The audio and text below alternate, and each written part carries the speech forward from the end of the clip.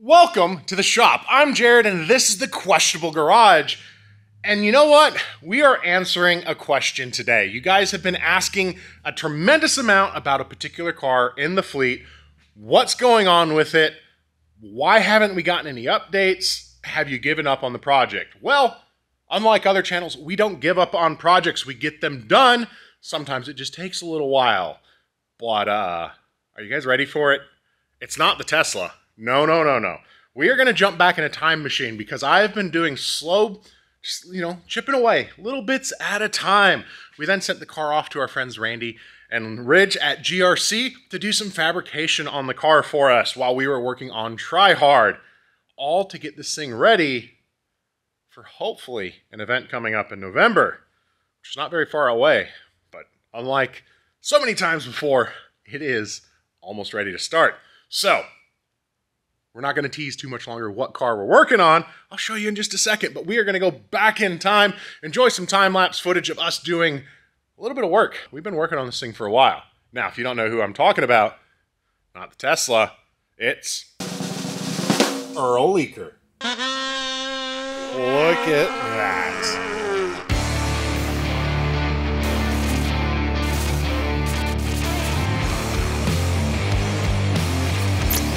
Now, if you don't know who Earl Leaker is our 1990 Nissan 300Z that started off life as a Nissan V8 swapped car. Then we started to put a 2J in it.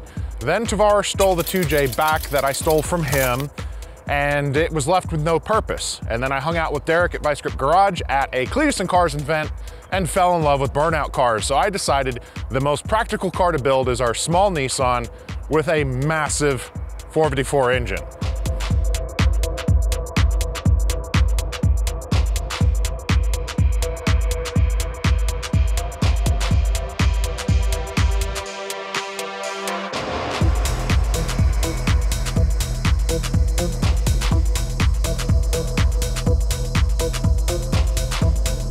I am fairly certain this is the world's most expensive 2-bolt main big block.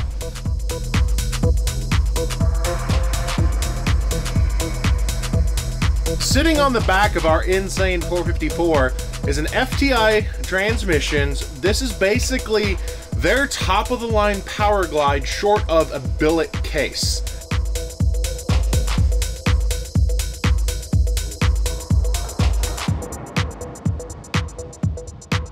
Well, that's a thing. It's so close, and we are so far away.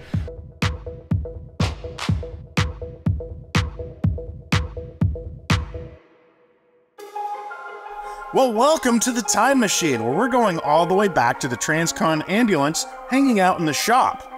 We don't even have our new Harbor Freight toolbox yet, and the 300ZX is inside. Now, one of the things I decided early on for our burnout car build is I wanted a rear-mounted radiator, which first required removing the rear glass. Now, logic would say just break it out with a hammer. We don't have any use for it, but I didn't want to clean up the glass. So instead, I spent a whole lot of time carefully cutting it out.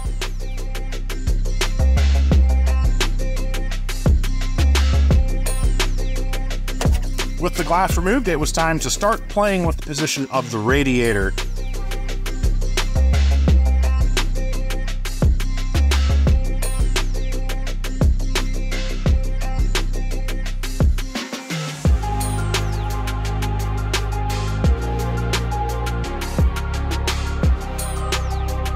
Once I knew where the radiator was going to sit, it was time to kind of play with a transmission cooler.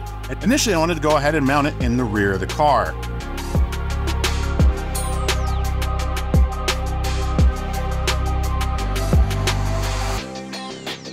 Hi. You want to say hi to everybody? Oh, detail.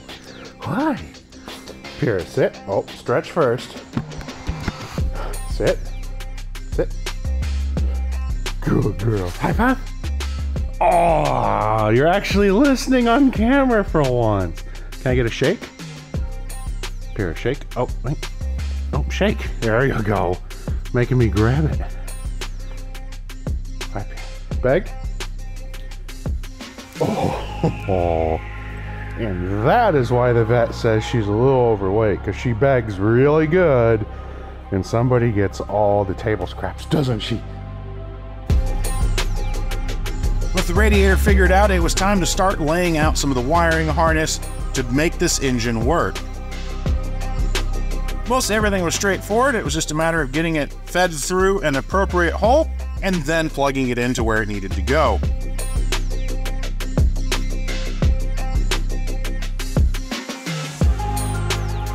Next up in getting this car up and running is we needed to get spark plug wires made. Now, one common thing that happens to engines like this is you end up burning a spark plug wire. So we're running a ceramic booted 90-degree Excel plug wire. And since there's no specific application, I had to build everything myself, carefully routing it, keeping everything away from heat and sharp objects as much as possible, and crimping and putting the boot ends on.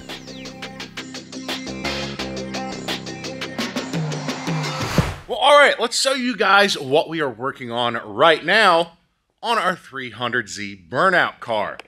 We have got a rear differential out on the table. Jared, why do you have Earl's rear end taken apart on the table? Shouldn't it be in the car if you want to make it work? Well, yes, but there's one small problem. This rear differential is what's called a viscous limited slip. It's like a traditional limited slip. They have breakaway torque, and this one is slightly worn out. With it in the car, I was able to grab the wheels and spin them opposite of each other, which means the breakaway torque of this differential is too low and puts us at big risk of doing a one-wheel burnout, which is not what you want when you're trying to win a competition. You need both tires going as fast as possible, not just one. So there's a simple trick to fix this. Well, there's two options. One, we can take it all apart, we can buy all new clutches and shims and tighten it up, or we can make what's called a Lincoln locker, or in our case, a Vulcan locker. We're gonna weld it up. Now, you would think because it's limited slip you can't, but you're able to. Honestly, welding an open differential is a lot easier. You have more access to everything, but we are still able to get in and weld enough of this thing to lock it up. The drifters do it a whole lot, and it's a thing we can do. Now, you may ask yourself, Jared, how do you know if your R200 Nissan differential is a viscous limited slip? One, most often, if it has big cooling fins, it is likely a viscous limited slip. I've also heard there's sometimes some other indicators that it's a viscous limited slip differential. I haven't found them yet, but I've heard Nissan is really good about marking their differentials. So, what I've already done is I've blasted this with water. Brake clean is commonly used. The only problem I have with that is it's flammable, and when you're welding, if you missed some of it in your preheating, you're going to have a big fire blow up in your face. But our goal, similar to when you are doing an open differential, you need to lock spider gears to your case. Ooh, it's kind of warm. So what we'll be doing is going through these cracks. We're going to weld the plate to the case. We're going to weld that spider gear to the plate and then to the case. And then coming in through this hole, slamming my lens in, you can't really see much. We're not able to get quite as much in there, but we're able to get some of the spider gears. Just imagine there's spiders in there wiggling around. We're going to lock those the best that we can to the case and then fully weld that surface in. And we're only going to do this one side. Short of taking it all apart, you really can't lock this plate to the case on the opposite side because it's fully shrouded by the ring gear. You have options of buying the parts to rebuild this and just build it at a higher breakaway torque. The problem is parts are between like $800 to $1,300. So we're not losing anything by welding and modifying a viscous R200. There are way better diff options for basically the cost of fixing this. I'm going to get this thing welded up, get it back in the car, and then we go on to wiring, and we might fire this thing up finally. We are so close. I also still got to lower it down and show you all the stuff I dropped off at Randy's to get done for us. There's just a ton of just small, heavy fabrication work that we are in the middle of the try-hard build, so I brought it to Randy and gave him some money and said, hey, can you get the stuff knocked out for me? And the GRC guys did an awesome job on all the little stuff. So we'll show that once the rear end's in the car and we're back down on the ground and wiring.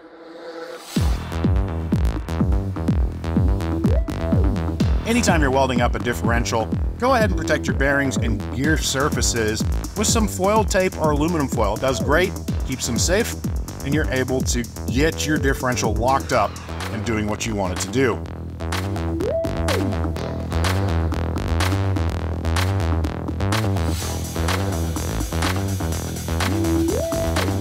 Now, one thing you'll notice is I'm going through and burning up all of our spider gears together to give us one locked spool differential. I had to turn the welder back down. In the past, I'm used to welders where you pretty much just run them at max capacity in order to sufficiently weld spider gears together. Well, this Vulcan at full capacity was obliterating the spider gears. It turns out when they say 3/8 of an inch, they mean 3/8 of an inch. So, cranked it down and we got everything burnt up to give us a nice full locker. Alrighty, we got her welded up. Now, you don't necessarily on one of these have to fully fill this in. It's more heat you're putting into the case that can potentially cause fatigue issues, but I went ahead and did it. You want to bridge everything as much as you can in there. You may ask, Jared, why did you put the stub in? On this differential, the two transfer plates, this has to feed through both of them. So if you just welded it, they could be out of phase and you'll never get it back together. So this needs to run through, have everything lined up correctly. Also, there's really no way that you can get to this when you're welding it. So keep it in the whole time. If you want, you can spot it together, then knock it back out. Total personal preference. So this is cooled down enough. We'll get it knocked apart, put back into the case. We will fill this thing up with a little bit of Valvoline gear lube and get it stuck back in the car.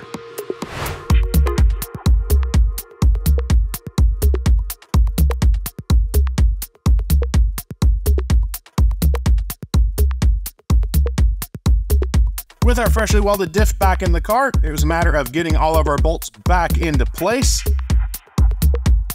And then we went ahead and drained all of the old gasoline out and then filled up the differential with some fresh Valvoline to get it ready to go.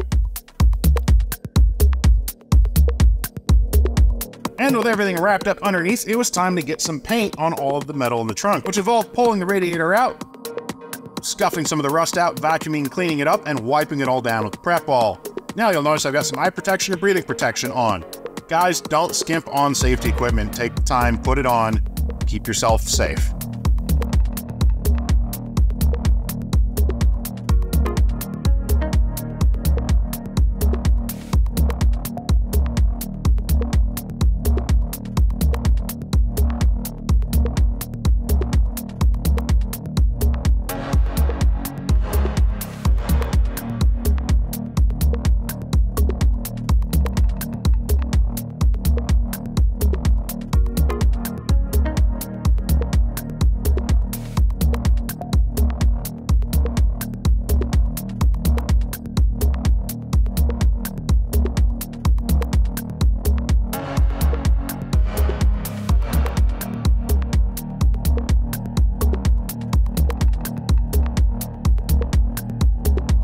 Now, with everything freshly coated in a bright shade of red, we get ourselves a new Frostbite radiator mounted in there because unfortunately the other one got some damage to it while Earl was moving around. We got our Dash 20 hoses fished up, we're bolting in our water pump and getting all of our connections finalized to have our nice rear-mounted cooling system done.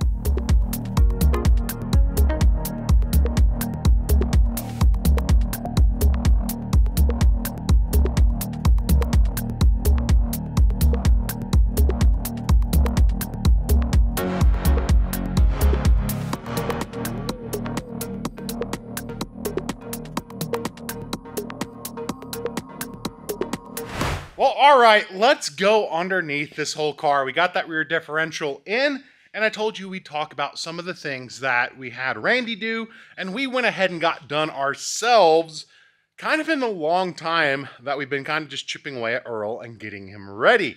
There's been quite a few changes, and we are so close to starting him. Not in today's episode, guys. I'm sorry, I'm out of time. I've got a road trip, we've got SEMA to visit, and a whole lot of other things to do, but I wanted to show you progress we're making on Earl because we're trying to make November Cletuson cars. There's still a whole lot to do, and a whole lot of other things going on, but we're doing our best to finally let Earl do what we wanted to do with him. So we come back into the back, and obviously the cooling system is drastically different. You saw us in the far time ago time-lapse working on getting a radiator mounted in the back here, and you can now see some coolant lines. We're not going to talk about being cool yet. We're going to talk about something else cool. So one of the things Ridge and Randy at GRC knocked out for me are some tread cutters. Now, the design of the body, we couldn't quite kick them all the way out. That would be ideal, but the purpose of these things, they're actually truck frame. It's angle iron off of a truck frame that they've sharpened to a point. I had them build them out this far because I'm not sure the final size of our burnout tire, but as they start to come apart, one of the most damaging things to the car are those little straps of rubber as it's flailing around. So the purpose of these tread cutters are to cut the tread off. As that rubber starts to swing around, they get sliced off and thrown up and away. Now let's talk cooling. You'll notice we have a big hole in the floor that I just made for the car. That's to help get airflow moving through the whole back of the car. We actually even cut out that section just to give room for air to move. We have got 20 AN running front to back, obviously, rear-mounted radiator. It's going to help us that if we ever nose the car in or we ever reach phase, I think it's like phase 7 at this point for Earl. He's had so many variations between Earl Chassis 1, Earl Chassis 2, with Andrew working on it with the Nissan V8 to the 2JZ to now the Big Block and all these things. There's even one more level up of Earl if the chassis makes it. So I needed all the room in the front that I could have. Plus, again, bumping the nose of the car in is not uncommon. So we ran 20 AN. Now, if you have ever priced this stuff out, you know how expensive it is. These fittings alone are the $80 to $180 a piece, depending on the style that you go with. The 20 AN braided stainless, it's not cheap on its own. And as you can tell, we've got a lot of it. But I did not want to risk blowing a coolant line. Like, the number one problem with these burnout cars is they overheat or pop coolant lines. So a good way to not pop a coolant line is AN hose. So we're good there, I think. We've got our rear end back in and welded. I actually think we have it in park. Nope, we don't have it in park. So all of everything spins in perfect unison now, which is exactly what we want to destroy. Tires, I will come through here. These are some pull-throughs that Randy cut on his plasma table. For our seat belts on the inside, we got our Simpson harnesses, and that's there.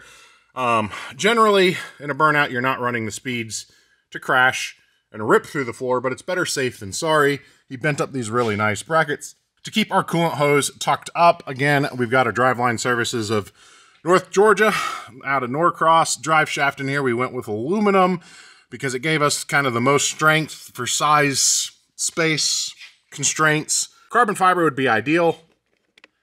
We don't have a carbon fiber budget. The reason carbon fibers are really nice in a drive shaft is when they break, they basically turn into a giant broom. They shatter, all of the epoxy gets whipped out of it, and you have just the strands spinning around, and they kind of clean the bottom of your car. You know, it's really nice of them. Whereas, you know, the steel and aluminum shafts, when they break, they just rip giant holes in everything. So, let's just not break a drive shaft. Going forward, you'll notice our transmission cooler. This is not the original one we were trying to fit. The Earl's one in the back, I was kind of going back and forth, running our hoses all the way to the back versus mounting an this is pretty substantial sized cooler, and I already had hoses that would work perfectly for it. So we went with that, mounted underneath. It's going to have plenty of airflow. We've got that awesome FTI Power Glide, way more transmission we need, but I love it. Mainly, it's less likely to break, and when they break, they like to throw parts at your feet and legs, which is not a good time. So we've actually got, you can kind of see it, we've covered it in a previous episode as well, the FTI case, you know, ballistic shield, plus we built ridiculously thick steel floors all around it. And then up here, not a whole lot has changed, other than we've got a pulley. I need to get bolts into that, and then we need a turnbuckle, and we can run our alternator. But that's kind of the big changes for underneath.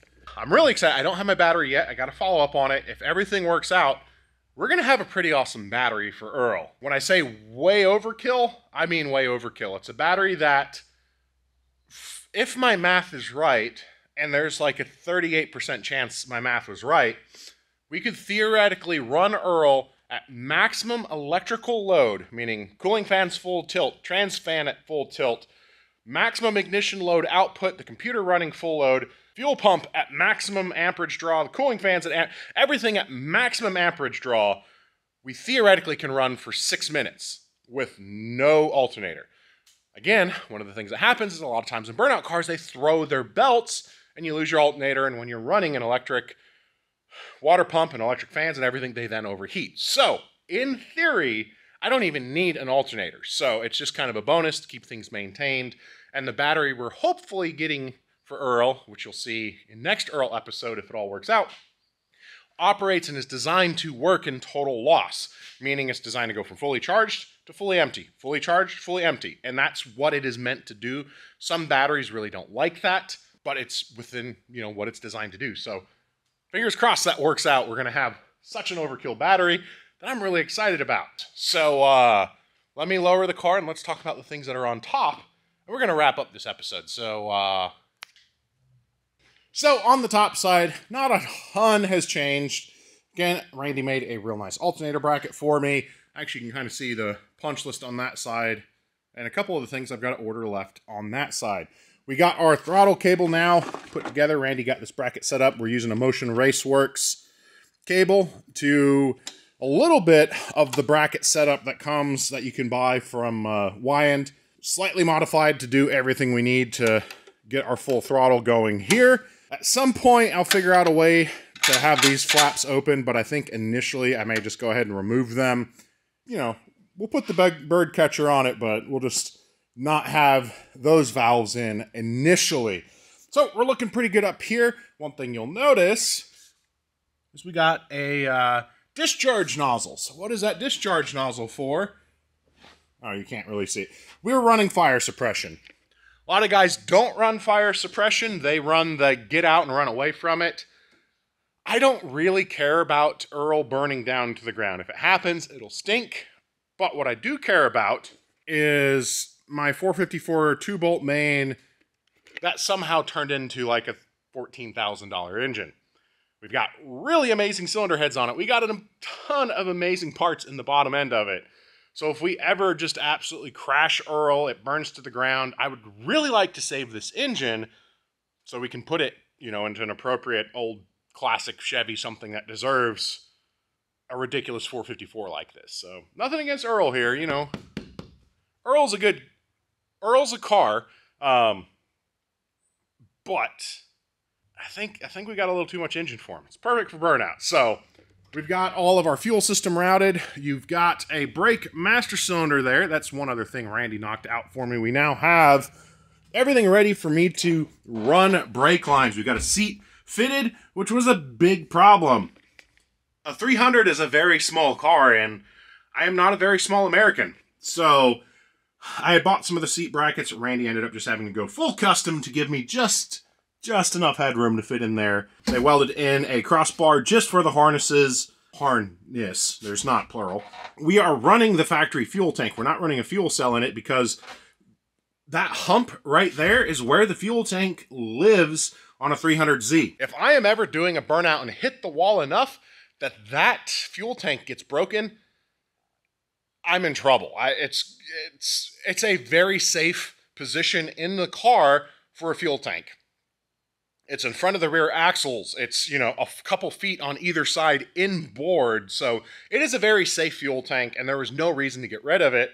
And it allows me to use the factory hard lines. They're going to flow enough that we need to support our engine. It's all good. One other thing we need to do is our ABS pump assembly. All of that's going to get pulled out.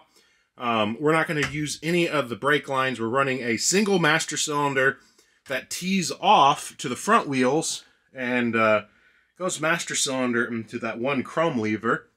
Some of you guys might know what that lever is. Not everyone else will. This is the cheapest of cheap for the rear brakes, which pretty much will never get used. I probably should have just called up Twisted Images and gotten a good one. You know, $30 off Amazon. How? Nah, it's terrible. I have very low expectations. But I also have a traditional parking brake there. We've got a quick car wiring setup there. We got our start button, power in, all of our switches that we're going to be able to control. Fuel fans, what we need there. Randy just built an amazing little kind of command console there.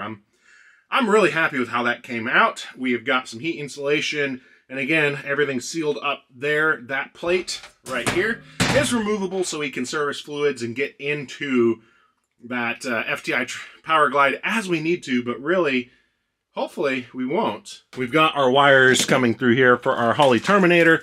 Still need to get that mounted up and wired. That's just not for today. Now, let's go to our cooling system. So you saw us fighting a whole lot with the rear glass and was trying to make things work in the back. And then ultimately, I did a whole lot of cutting. And here we go. We went with red. I asked my wife what color she thought, and she wanted red for the, you know, the cooling area. So we're red here. We do use red in the Questionable Garage, and I actually kind of like how that came out. It's very bright, looks really cool. But we got our big Frostbite radiator. We got our Spall twin fans here mounted in.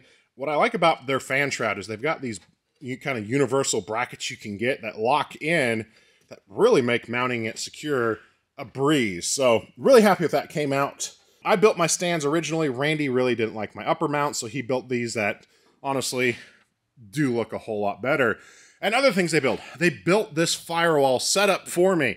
So there was the one incident at a Gleason Cars where unfortunately one of the rear mounted radiators let go and sprayed coolant directly on the driver. Realistically, I've gone, you know, that's a new safety requirement, having a physical separation. There's basically no holes. I kind of built the car for my safety beyond what they asked for in the rules. Randy did an excellent job fully, you know, divorcing that area from me. We kicked it back a little bit more just to kind of give a slight bit more room in the front so we could kick the seat back. Ideally, you know, a slight angle would have been nice for a little more airflow down to the radiator, but there is lots of room here. It's going to be able to just pull all the air that it can pull through those fans through this area. I'm thrilled with how this is coming out. We are kind of, again, there's a simple recipe, nitrous, LS, and a pickup truck, and you're going to do really well. But I don't want to do just really well. I want to kind of follow up on what we did with the BMW. Show up and just clean the clock. We are building the absolute best, ridiculous car we can. And half of burnout cars are just the showmanship. And